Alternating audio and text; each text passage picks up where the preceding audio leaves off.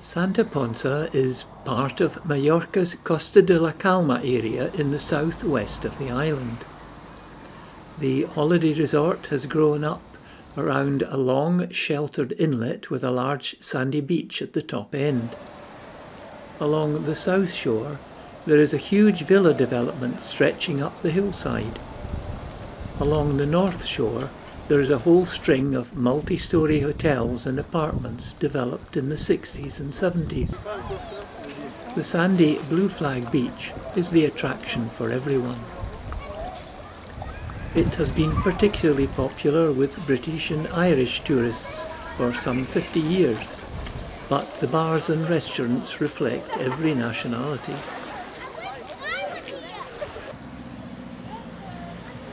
Behind the beach is a lively promenade with cafes and souvenir shops.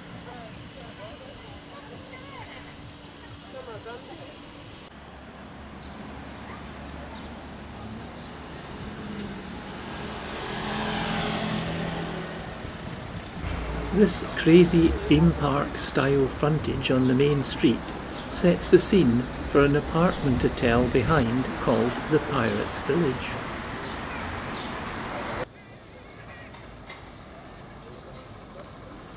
A walk along the south coast provides views over to the north and leads to the Cross of Discovery, which marks an important location in Mallorca's history. The cross commemorates where, in 1229, King James I landed to begin his conquest of Mallorca, ending its 300 years under the control of the Moors.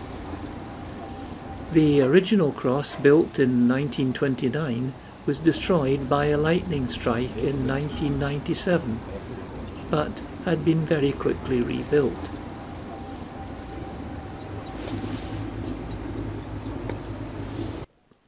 Sacaleta, the adjacent cove where he landed, is now home to Santa Ponsa Marina. The Club Nautico there can berth some 500 boats up to 20 metres long. If you're wealthy enough to own something larger than that, you have to go to Port Andriano, just along the coast to the east, which can handle yachts of up to 60 metres in length.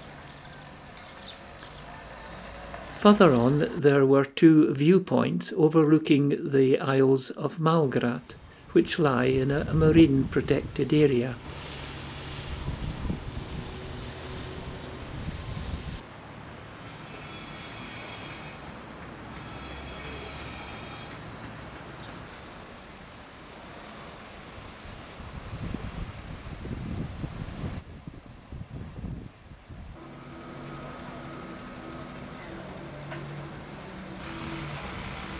In this area the buildings can be perched on top of the cliffs or even built into the side of them, and they are generally upmarket properties.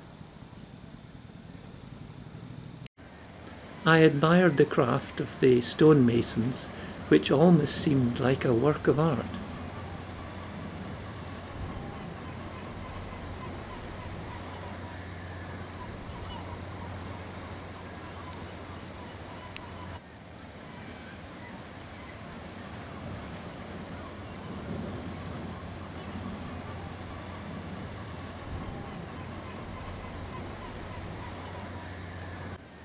Although this was a recently constructed viewpoint, its location at the end of a peninsula would have been the logical place in the past for a gun turret.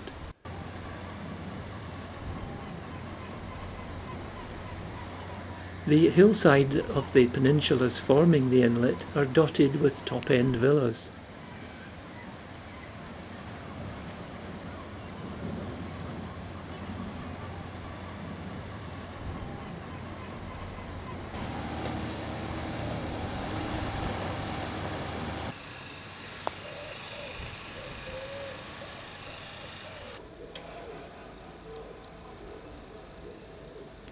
Walking back into the town centre along a higher route gave further views of the north coast and of the Memorial Cross.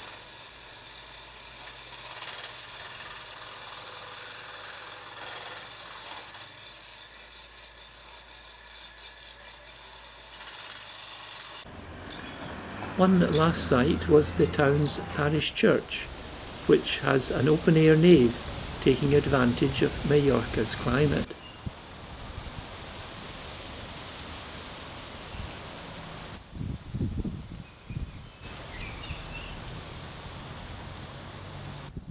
The cranes on the skyline are for ongoing developments.